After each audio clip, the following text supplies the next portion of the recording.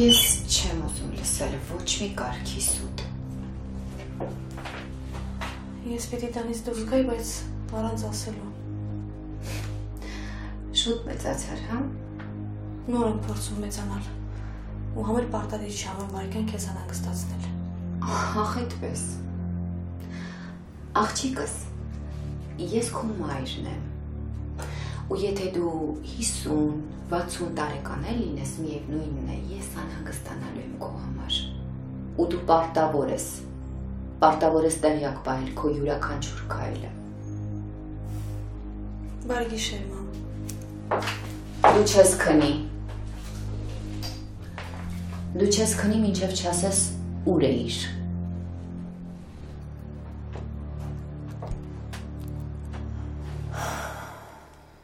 Ցանկանում ես իմանալ ուր էի, ասեմ։ Ես գնացել եմ ոստիկանություն, սակայն չհասցրեցի ներս մտնել, որովհետև Սեթը հայտնվեց ճանապարհիս։ Թաթուլի լակոտը։ Հա, մամա, թաթուլի լակոտը։ Մի րոպե, դու ինչ գործ ունեիր նրա հետ, կամ ինչի էիր գնում ոստիկանություն։ Երեկ ես նրա ավտոյի մեջ էի, երբ նա մարդ գցեց ավտոյի տակ։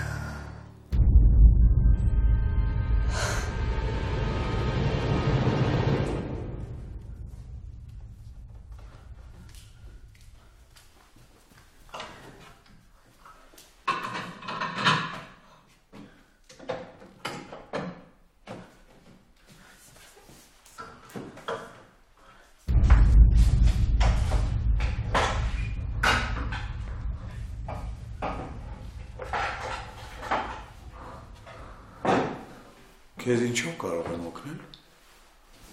տիկինս։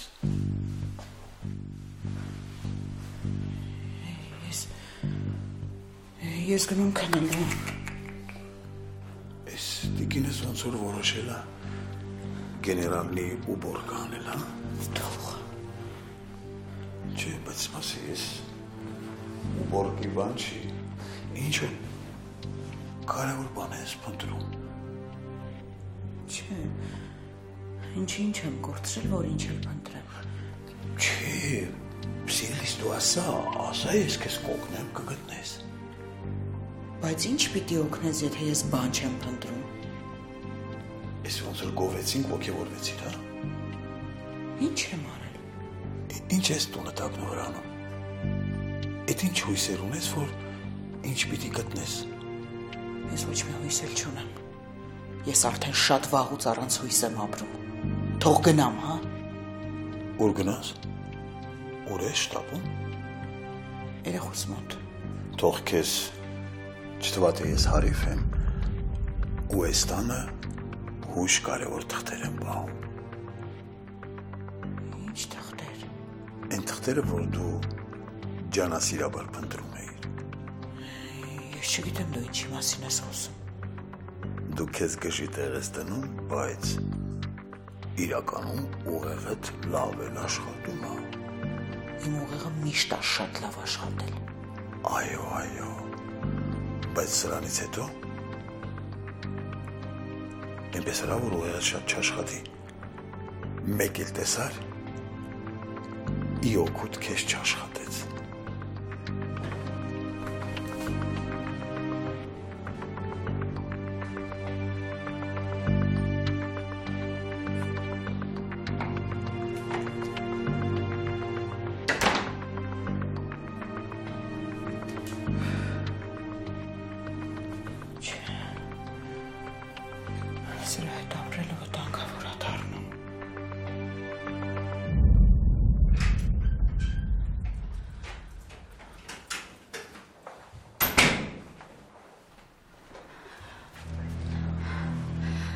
Ինձ տանեիր,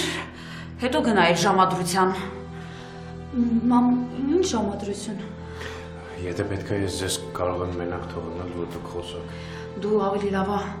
մեքենան շարժի գցես, կամ էլ ոչ մի բան պետք չի։ Ես ու Լոլան կգնանք ճանապարհին, դու ամեն ինչ կպատմես։ Ինչ պատմեմ, մամ։ Թե ինչ էր քեզ ասում իմ ապերախտ ու անբարոյական ընկերուհին։ Մամ, ես թույլ չտվեցի, որ ինքը խոսի։ Ու ես չմնացի այնտեղ, ես հետ եկա, որովհետև հասկացա, որ այդպես քեզ եմ դավաճանում։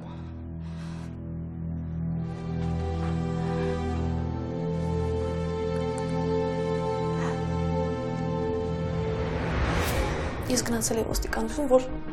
ամեն ինչ պատմի։ Ես իսվեղ որ զգում եմ։ Ես այդ ողորմելին տես ինչ եմ անելու։ Մամա, խնդրում եմ, խոստացիր, որ ոչ մի բան չես անի։ Չեմ կարող։ Չէ, պիտի խոստանաս, մամ։ Եթե չկարողանամ դրան ստիպել գնալու, խոստովանել, ապա ես դա կանեմ։ Կամ այդ ժամանակ կխնդրեմ, որ դու խառնվես, մամ։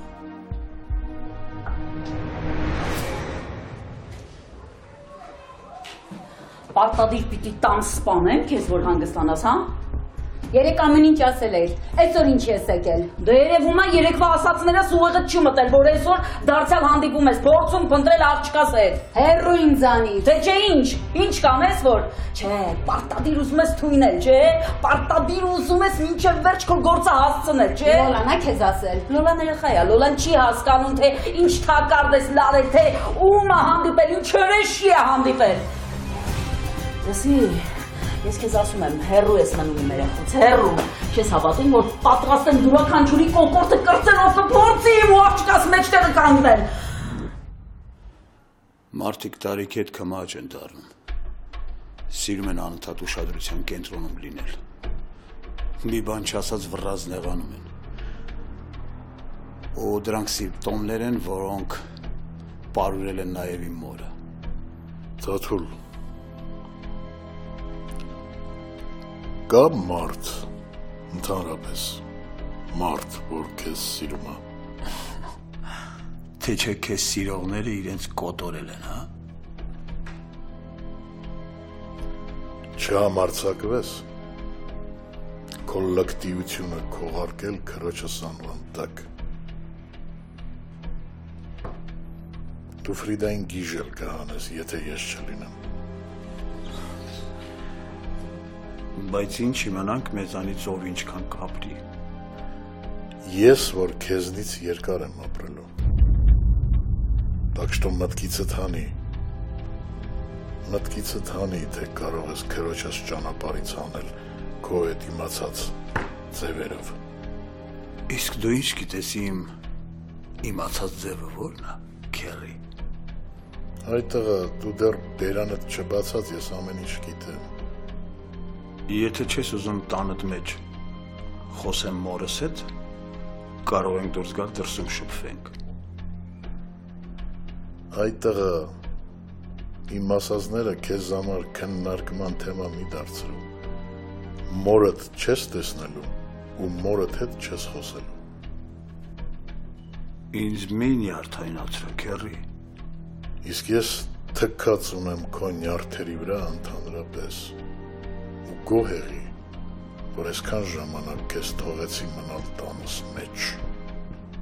Ամոթա, իմ մերը տուն ու տեղ ունի, ինչի նա պիտի ապրի էստեղ։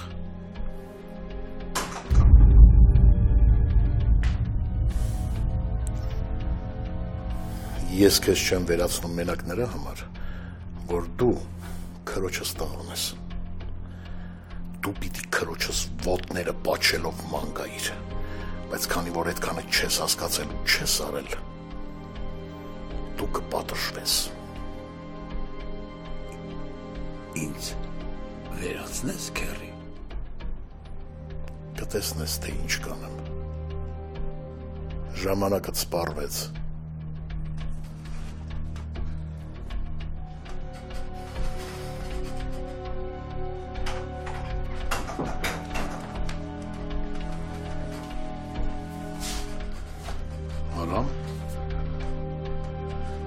Արամ, ինչ ես զգում, երբ նրան ես տեսնում, Արամ, հա?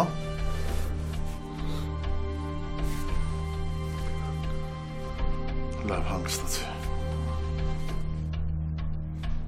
Հանգստացի։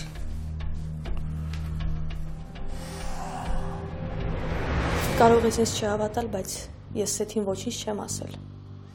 Հետո հասկացա, որ ինքը իմ ու քո հեռախոսազրույցն է լսել, երբ ես ասացի, որ կվերադարձնեմ փողերդ։ Ինձ համար մեկ է, թե ինքը ինչ է լսել։ Ես փաստերով եմ խոսում։ Խնդրում եմ, վերադարձրու նրա փողերը։ Իհարկե, ես դա կանեմ։ Ես պատրաստ եմ աշխատել քեզ հետ, միայն թե դրան պարտք չլինեմ։ Նախընտրում ես ինձ պարտք մնալ, քան նրան։ Եթե աշխատեմ, ինչի պիտի պարտք լինեմ։ Աշխատանքիդ հետ կապված ես դեռ պետք է մտածեմ։ Իսկ այդ ողորմելի գրոշները ինքս կվերադարձնեմ։ Դուր, ես կփոխանցեմ իրեն,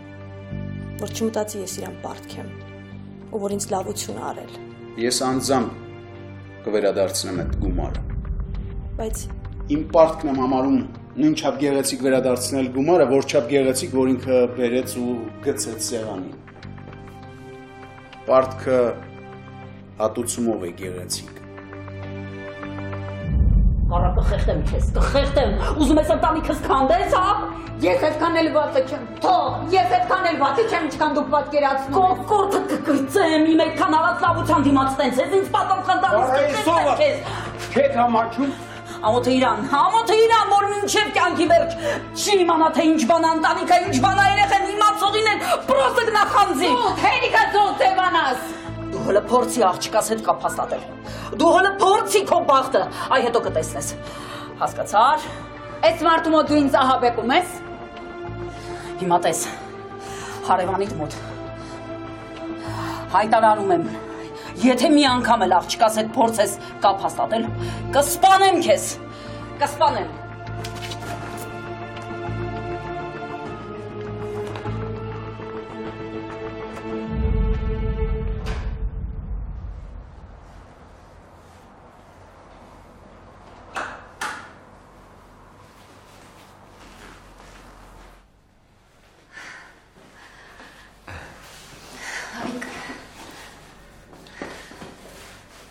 Եկար։ Ինչ է եղել, ոնց ես, ենքան վախեցա, շատ արագ եմ եկել։ Կներես։ Բայց ոնց որ լավ ես, հա? Հա, հուսով եմ դու էլ լավ կլինես, քեզ համար անակնկալ եմ պատրաստել։ Ինչ անակնկալ, Հայկ։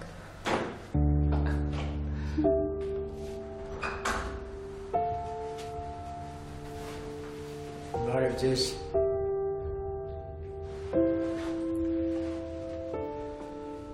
Օրհնեցեք Տեր հայր։ Աստված օրհնի զավակս։ Ես Տեր հորը կանչել եմ, որ օրհնի մեր միությունը։ Շատ ճիշտ ես արել, Հայկ։ Դե, պատրաստ եք զավակներս։ Հանուն Հոր եւ Որդու եւ Հոգուն Սրբո, ամեն։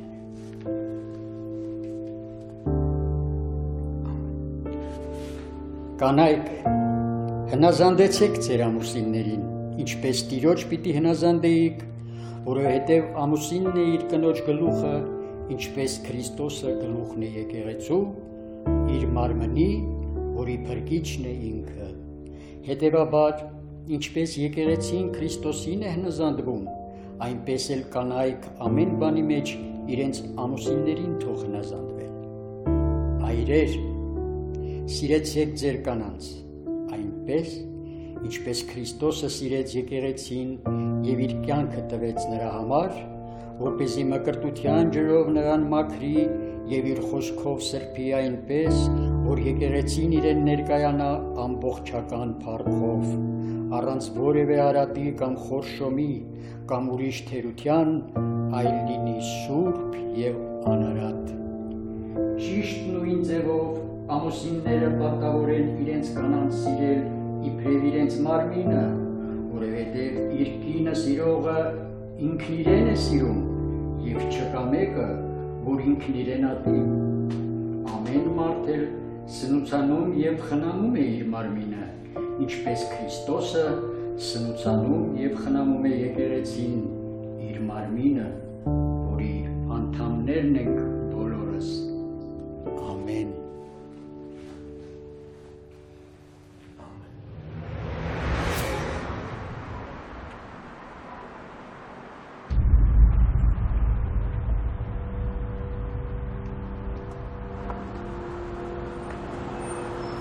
Ոնց մտածում եմ ճամփեքը քեզ մոտ եմ։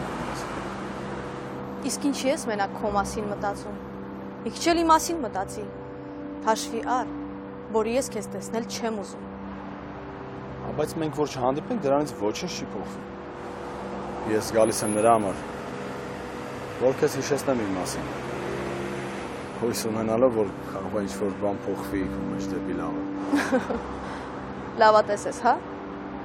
Համենայն դեպս հույսս չեմ կտրել։ Իմ դեպքում դու պիտի հույսդ վաղուց կտրած լինեիր։ Հավատա շատ եմ փորձել, բայց ոչ մի բան չի ստացվել։ Ավելի վատ քո համար։ Ինչ անեմ, որ կարծիքդ փոխես իմ մասին։ Իսկ եթե ես գիտեմ դու ով ես, ու ամեն անգամ քեզ հետ շփվելով համոզվում եմ, որ վատն ես, ո՞նց իմ վերաբերմունքը փոխեմ։ Կասես։ Բայց ես այդքան էլ վատը չեմ, ինչքան որ դու ես ներկայացնում։ Հեռացիր։ Դու երևի շտապում ես։ Հա, շատ։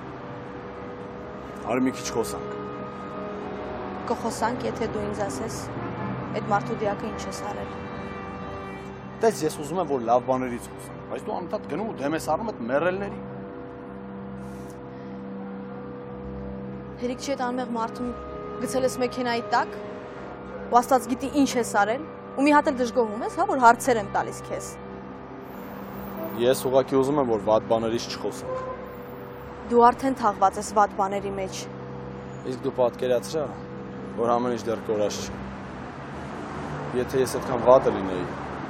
չէի իմանա սերն ինչ բան է։ Դու ոչ մի բան էլ չգիտես։ Որ չիմանայի, այսքան հետևիցդ չէին գնա։ Դա քեզ համար պրինցիպ է դարձել։ Հասկանում ես։ Ես լավ գիտեմ այս կյանքում, իմ համար ինչն է պրինցիպ ու ինչ է զգացում։ Հա, շատ զգացմունքային տղա ես։ Դրա համար մարդուն սպանել ես ու առանց խղճի խայտի ապրում ես։ Ու ստիպում ես ես էլ տենց ապրեմ։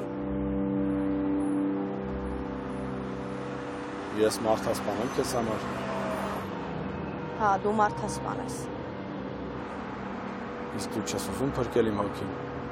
Ինձ դա հետաքրքիր չի։ Իսկ ինձ հետաքրքիր է, որտեղ իմ փրկությունը դու ես։ Դու հոգի չունես, ոնց փրկեմ քեզ։ Սիրելով։ Ասել եմ ու կասեմ, դու հոգեկան հիվանդ ես։ Շատ հնարավոր է, բայց ես քեզ սիրում եմ։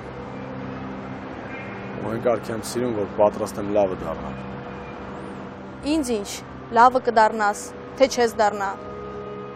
Իսկ դու չես ուզում մի բարի գործ արած լինես։ Չէ, չեմ ուզում։ Իսկ իմ սերը։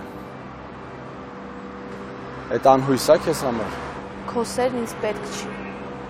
Ինձ է պետք քո սերը։ Ու ես ոչ մի բան չեմ բացառում այս կյանքում։ Պիտի սովորես բացառել։ Սոֆիա, ես քեզ այնքան շատ եմ սիրում, որ այս թվում չի կարա տենց սերը ապատասխանել։ Զարմանալ կարելի է քո սիրով։ Իմ սերը եզակի է։ Դու ինքդ ես եզակի։ Մեծ մի խոսա։ Դու կարաս ինձ փրկես։ Որը փորձի, խնդրում եմ։ Անվերջ սենց մի մերժի։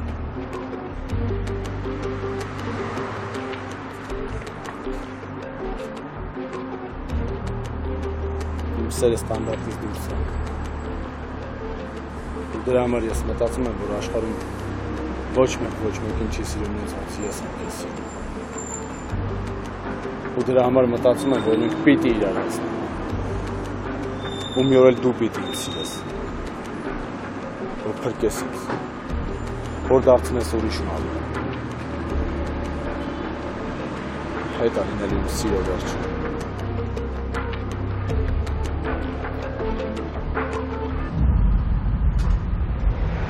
Քանզի գրված է, ահա այս պատճառով մարդը պիտի թողնի իր հորն ու մորը եւ իր կնոջ միանա եւ երկուսը մեկ մարմին պիտի լինեն։ մեծ խորհուրդ ունի իր մեջ այս խոսքը, որ ես Քրիստոսի եւ եկեղեցու համար ասված եմ կարծում, բայց նույնը վերաբերում է նաեւ ձեզանից յուրաքանչյուրին, որովհետեւ յուրաքանչյուր այր պետք է իր կնոջ սիրի իր անձի պես եւ ամեն կին պետք է հարգի իր ամուսնուն, Ալելույա, Ալելույա, ամեն։ Աստված օրհնի ձեզ զավակներս։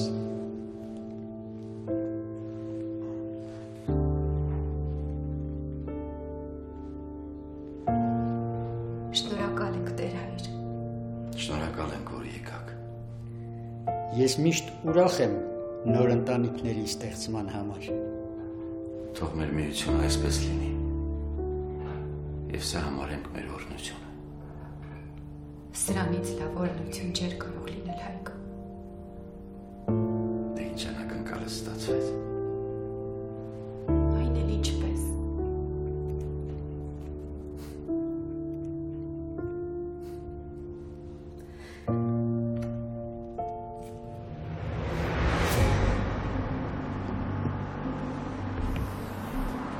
Ես այսքան անկեղծ դեռ ոչ մի կետ չի եղել։ Ու հնարավոր չի քո մեջ ինչ-որ մի բան շարժվեր իմ անկեղծությունից։ Դուք փոխվեց այն ժամանակ, երբ մարդկանց կյանքը քո զգացմունքներից բարձր դասես։ Նորից խոսակցությունից շեղվում ես։ Իսկ քո թեմայով ես բան չունեմ ասել։ Կունենաս։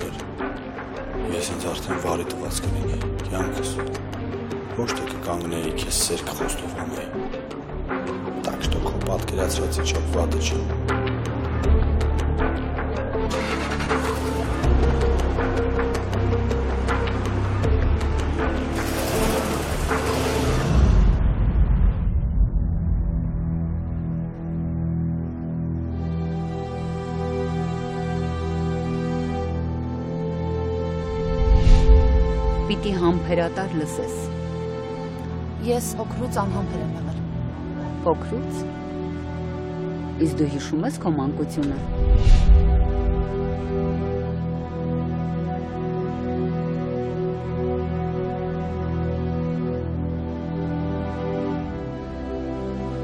Իսկ եթե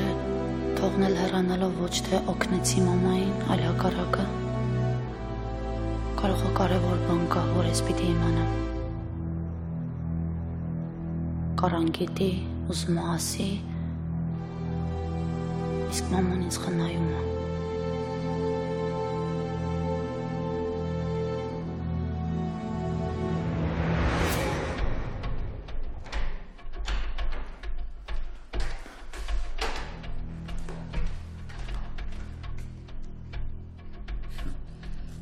Կարող է թերթը իր փնտրում չէիր գտնում։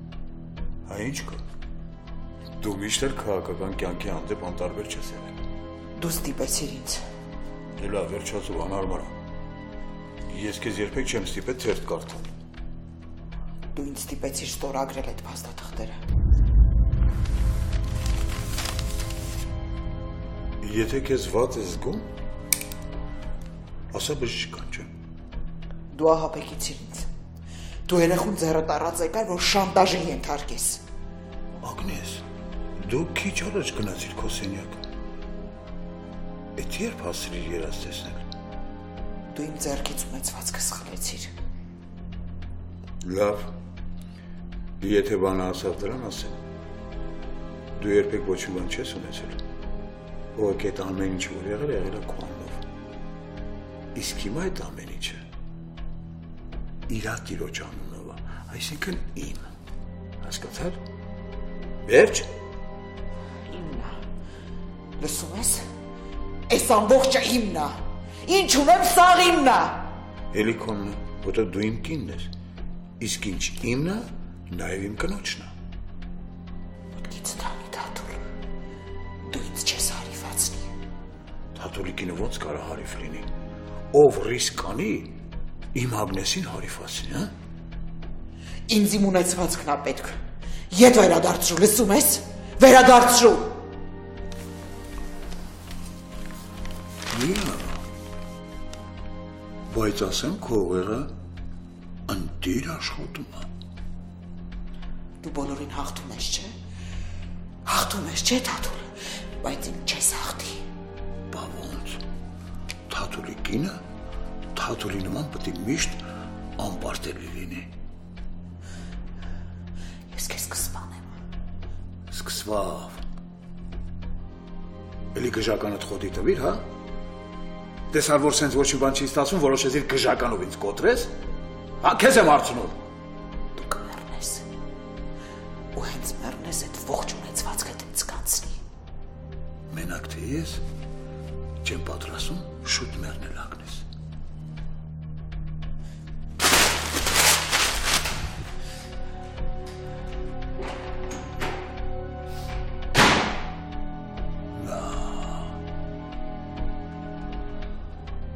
Դու նույնիսկ ինձ ես գցում մոլորության մեջ։ Ես ուզում եմ հասկանամ, դու գիժես թե գիժես խաղում։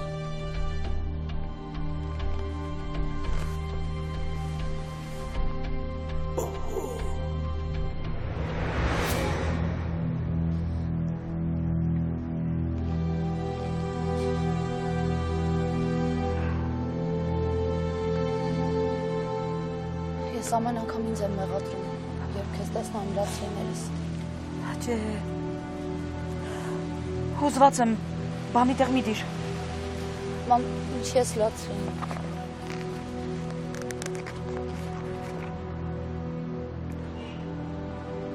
Ես քեզ խնդրել էի, չէ՞։ Կարայի հետ չգնալ հանդիպման։ Ես քո մասի մտածելով գնացի, մամ։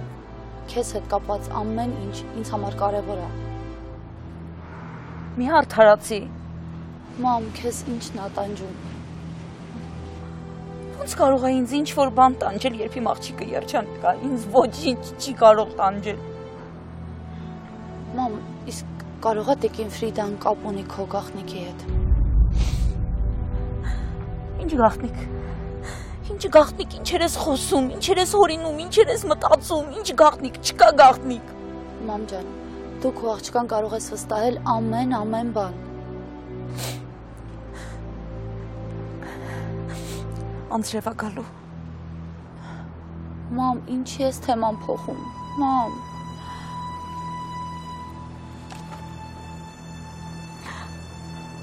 Կարող է այդ մելսն է ուզում, որ ես ու դու իրար հետ կռվենք։ Ինչ ես խոսում, մամ, ինչի մելսին հասար։ Հա, այդ մելսն է քեզ ասել, որ ես ինչ-որ գաղտնիք ունեմ։ Հա, հաստատ։ Մամ, այն որ դու գաղտնիք ունես, դա ակնհայտ է, ու պարտադիր չի ինձ կողքից ինչ-որ մեկը հուշի դրա մասին, առավել ևս մելսը, ով կյանքում իրան թույլ չի տվել խառնվի իմ ու քո հարաբերություններին։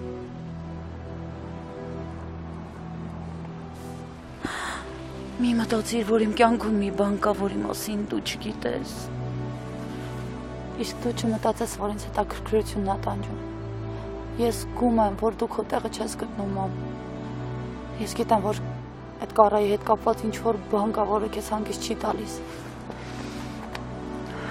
Մամ ջան։ Մամ, ես կողքդ եմ։ Քեզ կօգնեմ ամեն հարցում, լսում ես։ Ես կհասկանամ քեզ։ Իսկ իմ լռությունը պատրաստ ես հարգել, հա։ Մամ ջան։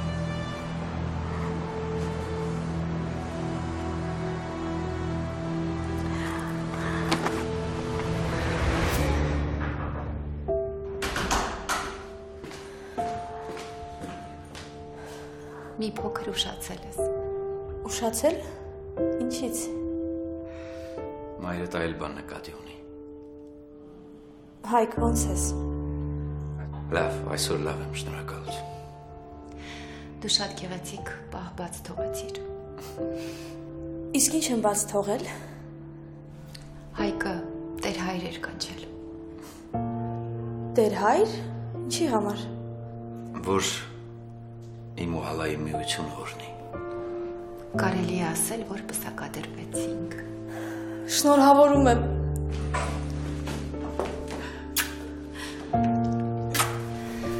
Հայկի միտքն է եղել։ Այսինքն էլ հարսանիք չի լինելու։ Չէ, մենք չենք ուզում։ Չէ, դա կախված է իմ առողջական վիճակից։ Հայկը պետքա Գերմանիա մեկնի։ Մենակ։ Հա։ Տեսնենք։ Չէ, հալա, մենք խոսեցինք, չէ, դու պետք է մնաս երեխաների մոտ։ Եթե անհրաժեշտ է, մաման էլ թող գա։ Ոչ։ Հայկի համառությունը ինձ բարկացնում է։ Դու պիտի սովորես առօրյա դեմ դառնալու։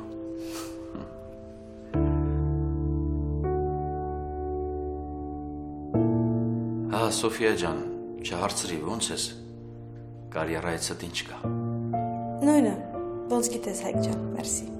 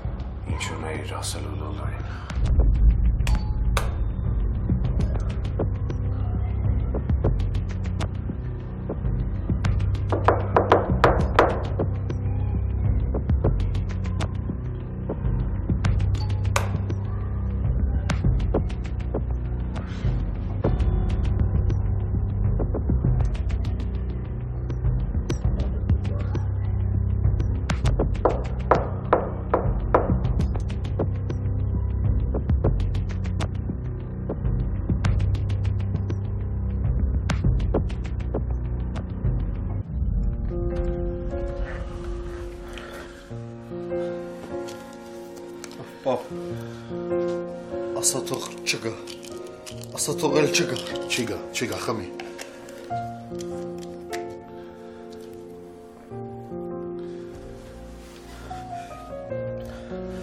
Հանգստացի։ Ինձ իրա հետ չթողես։ Չեմ թողնի, նա այլևս չի գա, քնի, հանգստացի։